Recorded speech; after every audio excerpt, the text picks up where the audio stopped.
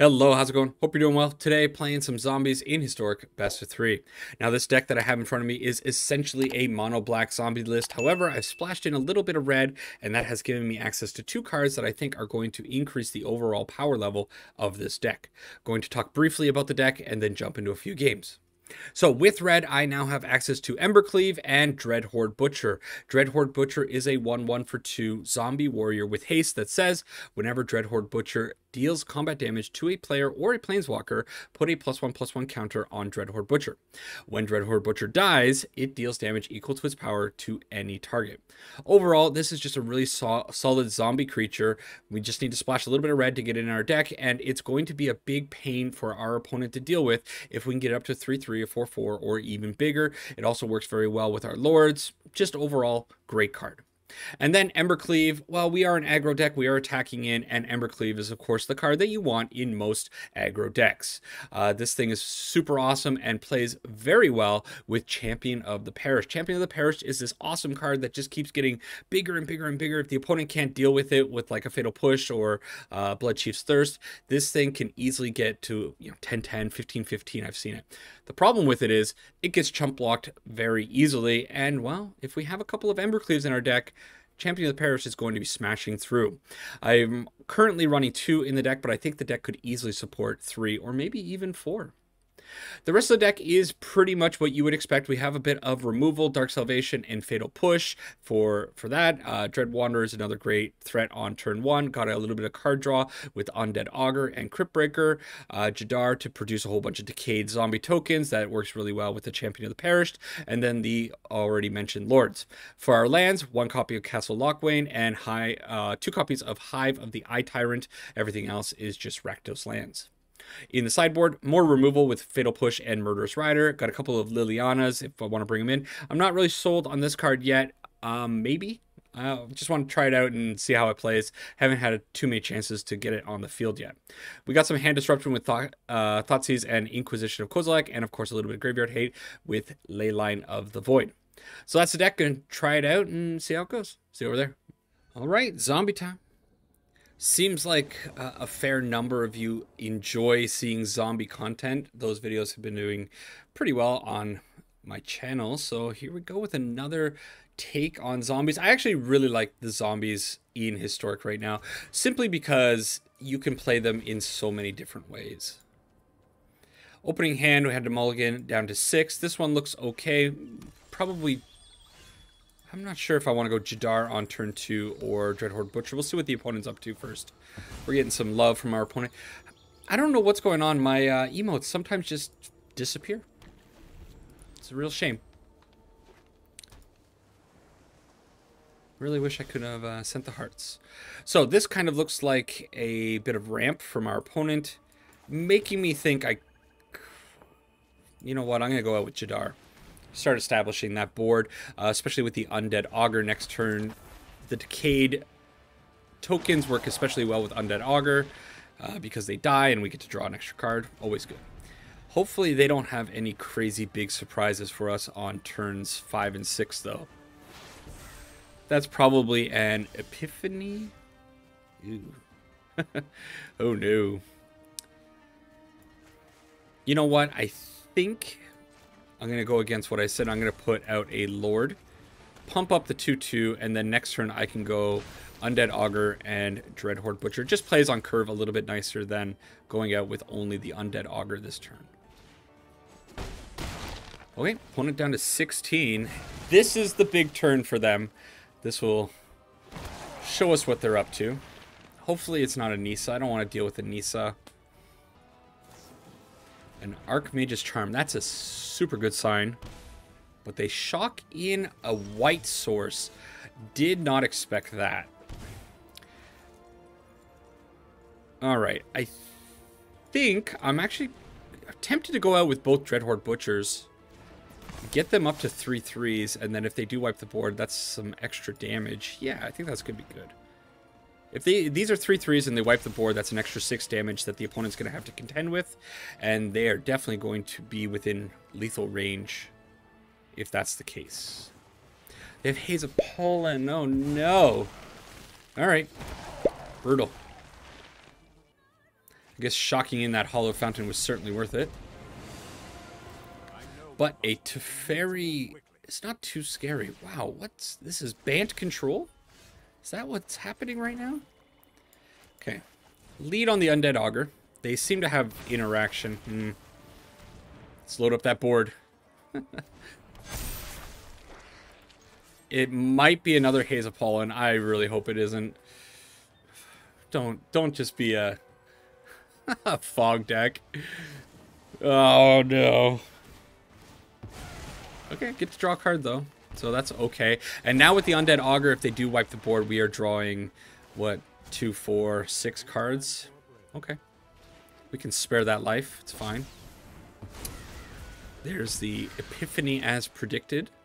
So, Soda Pop here is on kind of an obnoxious deck. That might be another Epiphany. Oh no. You know what? Historic, don't do this to me. Don't make me sit through this.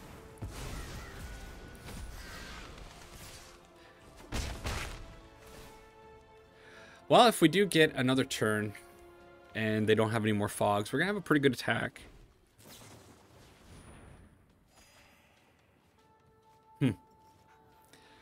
So, Alrund's Epiphany, huh? What a card. What a card. What do people think about it?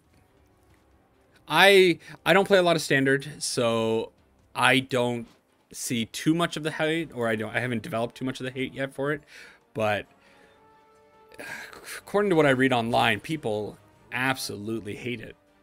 For good reason.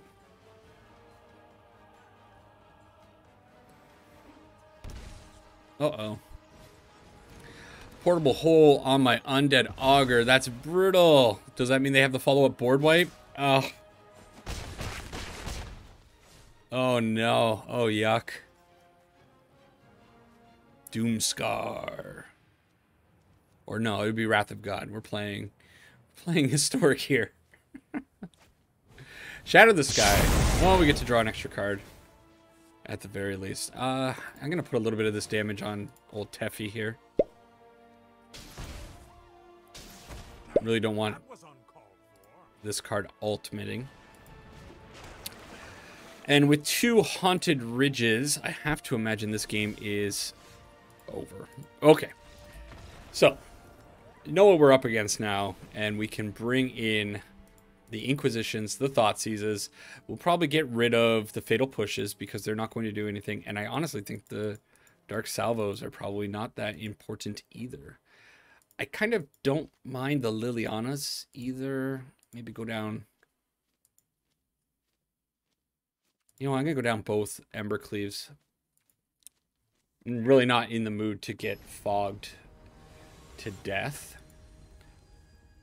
I wonder if I should have brought in the Murderous Riders for their walkers. Okay. Land's little awkward. Shouldn't be too bad. Do I need to Inquisition on turn 1? No. I can't, anyways. So I'll go out with the Dragon Skull Summit. Yeah, I probably want to Inquisition.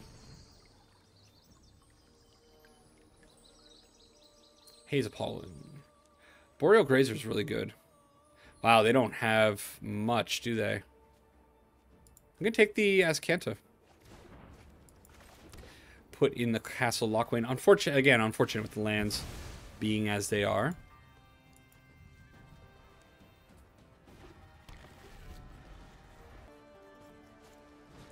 Okay, this Boreal Grazer is going to do a really good job at stopping this Dreadhorde Butcher amazingly. So, you know what? I'm just going to go out with 3 Crypt Breakers and draw a card. Why not? Why not? Okay. Opponent just loses to themselves. Keeping a 2-land hand. No, I think it's fine. Sure would be nice for zombies to be able to take down a fog deck. Oh boy. This is a risky one.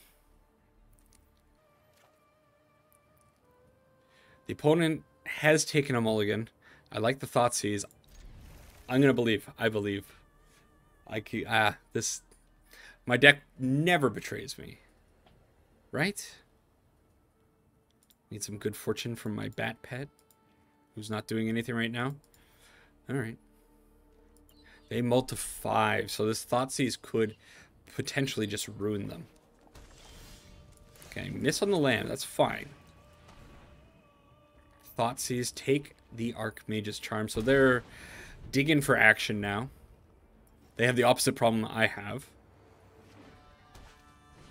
Ooh, they found the money draw off the top as Kenta's. Just gorgeous. What a card.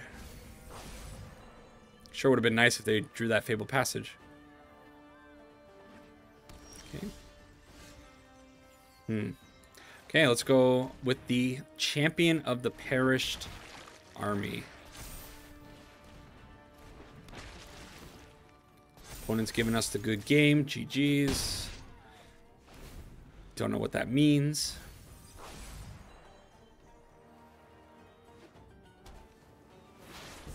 Okay, must be an epiphany. We hit the land for the Lord.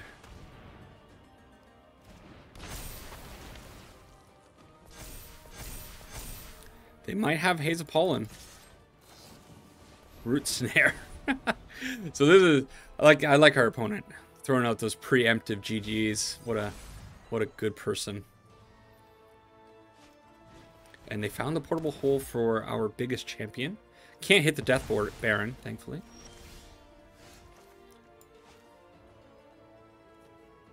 Could just put out the other Death Baron. Dreadhorde Butcher. Going to be more annoying.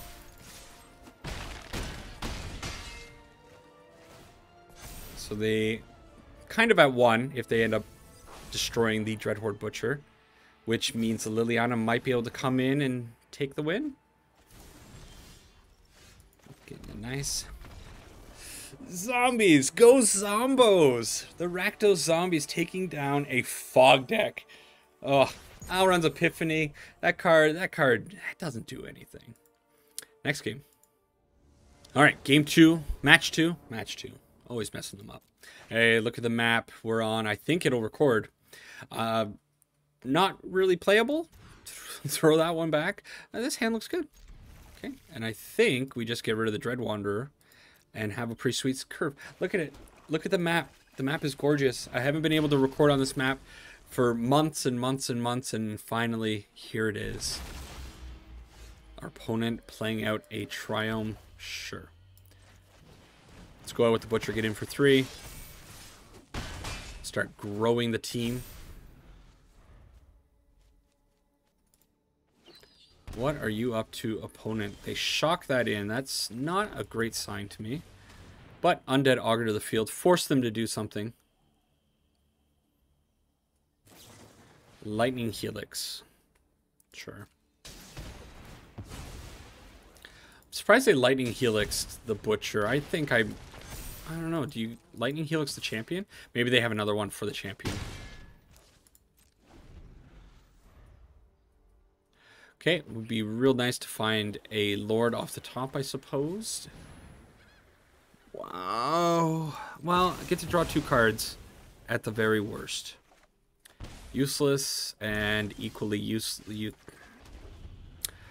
Okie dokie. So I have been on a bit of a hot streak, winning quite a few games over the last evening. Time for the variance to kick in and kind of take me down a few pegs. Vanishing Verse exiled. Okay. So this is going to be the Niv Mizzet deck. Put the Dread Wanderer out. I can put the Embercleave on the Dread Wanderer next turn if I'm able to attack with it. But, of course, they have old Funbag Niv Mizzet Reborn. And they found a lot of really, really good cards. Oh, man. Yeah. Balanced. Balanced, yeah. Yep. It's 5 colors, though. It's very hard to be able to cast Niv Mizzet on turn 5 with 5 colors. I don't know what I'm supposed to do in this position other than just die, I suppose. I can kill the Niv Mizzet. Doesn't feel like a victory whatsoever. They have... Yeah. I should just pack this one in. I'm never going to get through it. Never going to get through the Scarab God with the Vanishing Verse and the Deafening Clarion in their hands, so just wasting time at this point. So I suppose Thoughtseize pretty good in this matchup. Is Inquisition going to be good? It gets the Deafening Clarion, the Lightning Helix, the Maelstrom Pulse. Yeah, sure. Fatal Push just seems basically useless in this matchup. I don't even really like the Dark Salvation. I feel like I'm never going to have a board big enough to benefit from -1/-1 counters. I might just need a couple of Murderous Riders instead to take out things like Niv Mizzet. And maybe go down a couple Dread Wanderers. Do I want the Lilianas? No. All right, this one feels like a bit of a rough matchup. Yeah, this is definitely the new hotness. Niv Mizzet, just constantly. My friend he played a little bit and he ran into a bunch of Merfolk one day, but then the other day I seem to remember he ran into a bunch of Niv Mizzet decks.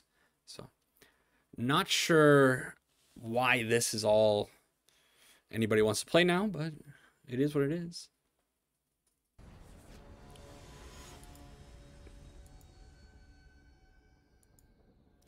I believe in the zombies. I believe they can bounce back and take a victory.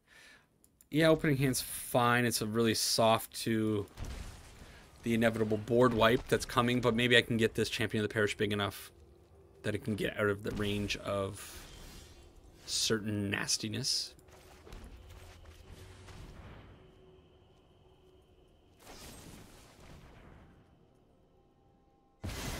Okay. So that's fun. Fatal Push in the Niv Mizzet deck. Sure. Well, that's an okay card. They probably have a Deafening Clarion. My game's kind of chugging a little bit. I'm not sure what's going on.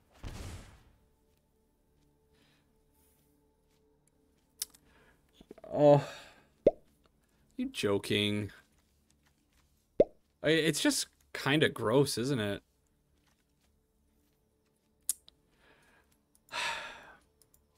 You know what? I don't do this often. I'm just gonna... I can't be bothered with this one. I'm gonna go on to the next one. That's a little bit too brutal. 2 Fatal Pushes, Deafening Clarion, Lightning Helix, and Vanishing Verse in your opening hand. Even though they are on 2 mana, they have lots of mana. They're gonna find it. Oh man, ouch. Next one. All right, so match 3. Hopefully I don't run into nuke the zombies deck like the last game. That one was a little obnoxious. Opening hand looks just fine though.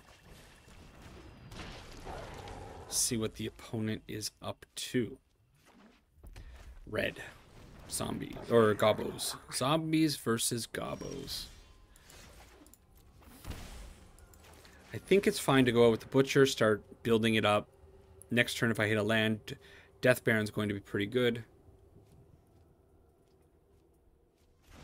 I will be surprised if they block here. I am going to attack in with both. I'm kind of fine if they do end up blocking with the Skirt Prospector, because this thing is very annoying. Okay. Sure.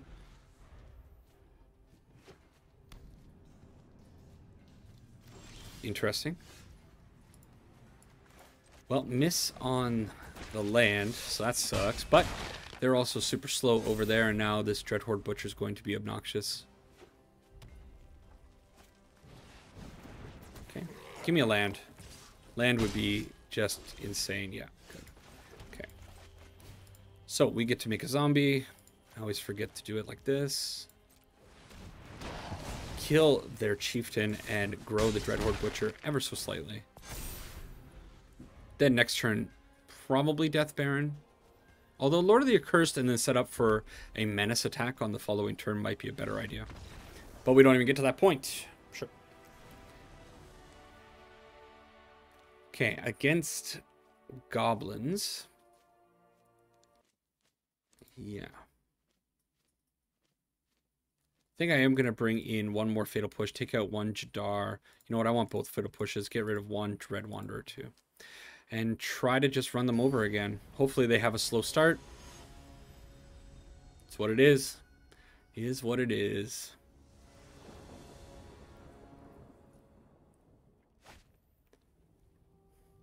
Okay. Opponent mulliganing a little bit. Down to 5. So maybe this Dark Salvation is going to throw them off quite a bit. Lead on the Crypt Breaker, of course.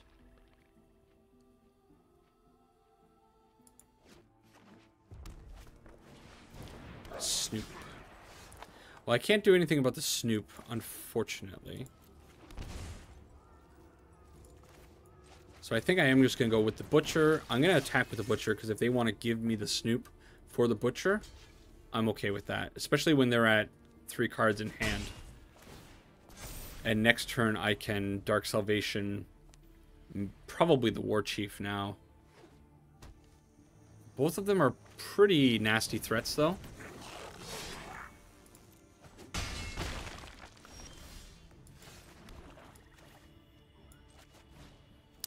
I'm not sure. And is the 1/1 zombie really worth it? Should I be... Hang on, maybe I should just be putting out the Dreadhorde Butcher and then Dark Salvation for 0. Or, yeah, X0. Kill the War Chief, because -3/-3. And attack in for 4. That might actually be better overall. Okay. Always forget. And hopefully this Snoop doesn't hit like a Krenko on the top.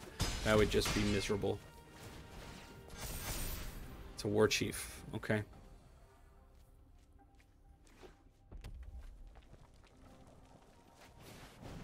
War Chief off the top, and now they have an Abrade. Okay. I like it. Aggressive opponent. Really wish I hit a land there so I could hold up the Fatal Push, but I think it's fine. Just going out with the Undead Augur. Attack in. Yeah, let's just go for it. And then Fatal Push on the Snoop. I probably should have Fatal Pushed the Snoop before that was revealed. Because if that were a Krenko, I probably would have been regretting a lot of decisions made.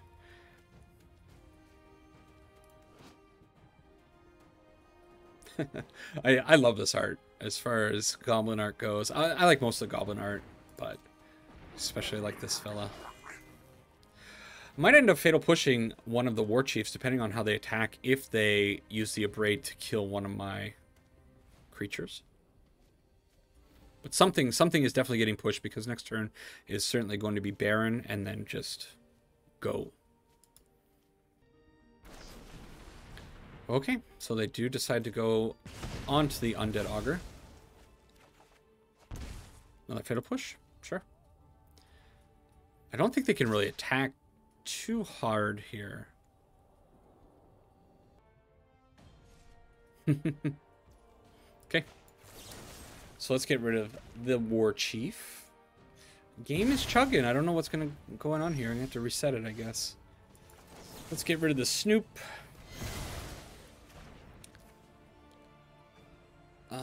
Put in the Undead Augur. Why not? And then do I attack with everybody? They could just put it in front of that, go down to 2. Okay. Let's see. I think I'd rather put them at 2. They go down to 1. Interesting. I mean, if you're not going to block these, you may as well block the Crypt Breaker, right? Let's see if Muxus can steal the game. Yep. Muxus can steal the game. As far, is it going to steal? No, 1, 2, 3, 4, 5, 6, 7, 8. Wow, I'm gonna survive at 1. Unless they do something cute here. I don't know. Muxus, what a card.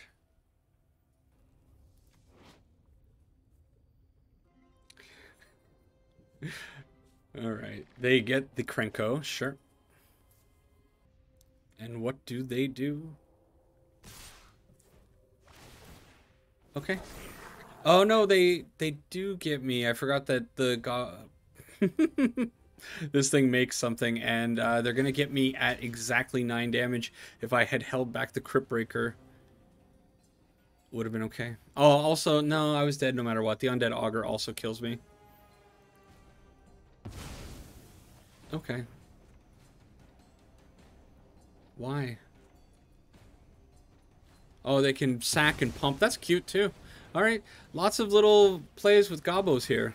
Yeah, very, very dead. All right. Let what do you guys think of Muxus? Let me know. It's so silly that one card can just instantly win the game on the spot like that from being so far behind.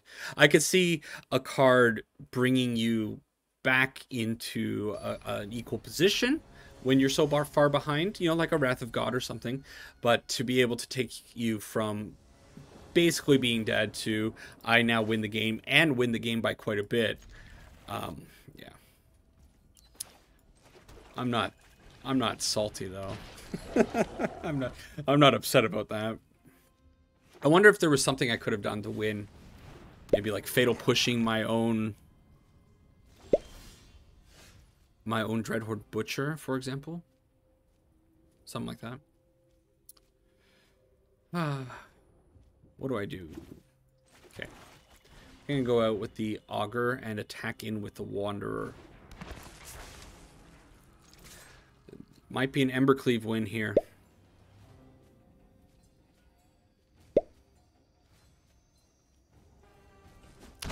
Alright, 2 damage in.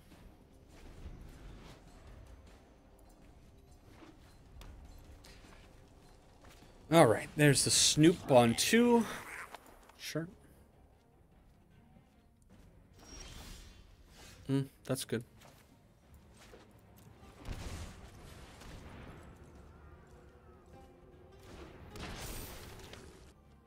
How early are they going to be able to put out a Muxus? Not next turn, but maybe the turn after that.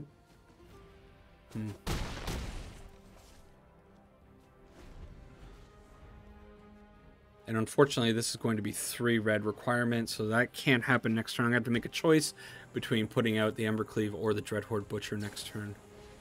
Munitions Expert on my Lord. Okay. Feels bad. That feels good, though. What a good card. If I can find another Champion of the Perished, be super, super sweet. Okay.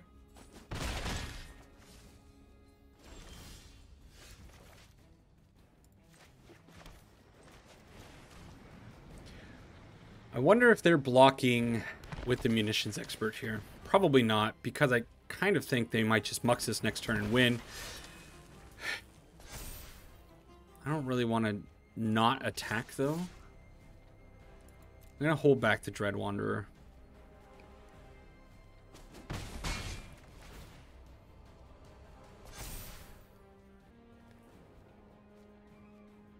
Maybe just hope their Muxus doesn't hit anything. Oh, there's a Krenko. All right. So Goblins, I think, are doing goblin things, and their package is a little bit better than Zombos. We got the cool 1-drop. I mean, Champion of the Parish is definitely better than most Goblin 1-drops. Skirt Prospector is pretty insane as a 1-drop, but it does require, you know, sacrificing Goblins. It's a big cost, at least. But they have the top end. We don't... Zombies doesn't have that. Could you imagine Zombies had a card that was like... 6 CMC, look at the top 6 cards of your library, put all zombies onto the field. Yeah, that'd be alright. I think I'd be cool with that. I can't believe Muxus still exists in the format. It's such an obvious mistake of a card. But it's still here. They choose not to attack. Okay.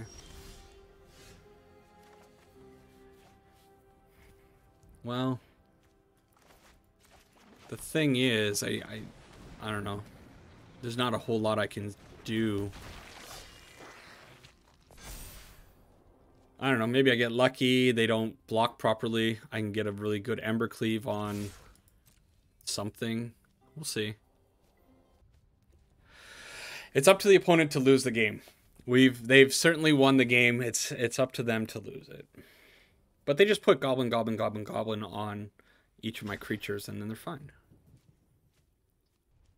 I will say, nobody expects the Ember Cleave coming out of zombies. They might have something. They definitely have the Script Prospector, so they basically have infinite mana. I gotta put it on the Champion of the Perished. We get the nice... Is it happening?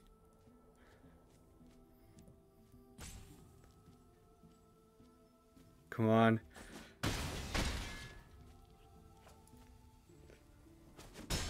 Oh, yes! Oh. Oh, I feel like I just robbed a bank. So, Embercleave. That's the reason it's in zombies. It will just win you the game. Wrap up. All right, not a bad little performance for the Rakdos zombie list. I did end up kind of going 2-2. There was the second game that I had to end up conceding in the middle of it. I was getting beat down by the Gruul deck that I played on Wednesday, actually, but I had to run off and do something quickly. Anyways, the deck's kind of cool, though. It does perform pretty well, and I think the addition of Dreadhorde Butcher and especially Embercleave are viable cards. The problem is it does require you to really put a lot of rares into your mana base, and if you don't already have these Rakdos lands, it's not really going to be worth crafting those just to be able to put in Embercleave and Dreadhorde Butcher. On top of that, by going into another color, we are losing the simple mana base of just all swamps, where we could go snow-covered swamps, throw in Faceless Haven. Having those creature lands to kind of close out games is really valuable. So that is something to consider. Still, it's something different, and as you saw in that last game, the surprise of the Embercleave is going to give you so many good vibes. You're just going to steal games here and there, because who would ever think that we're going to throw an Embercleave onto a Champion of the Perished? They should. Look at the sword he has in his hand. It's massive. It's basically an Embercleave. Anyways, that's zombies. It's fun. All flavors of zombies are cool in Historic. I think they're a good tribe to be crafting. There's a lot of rares, but boy, oh boy, are they ever entertaining. That's it for this week. Take care. Have a great weekend, and I'll see you on Monday. Bye-bye.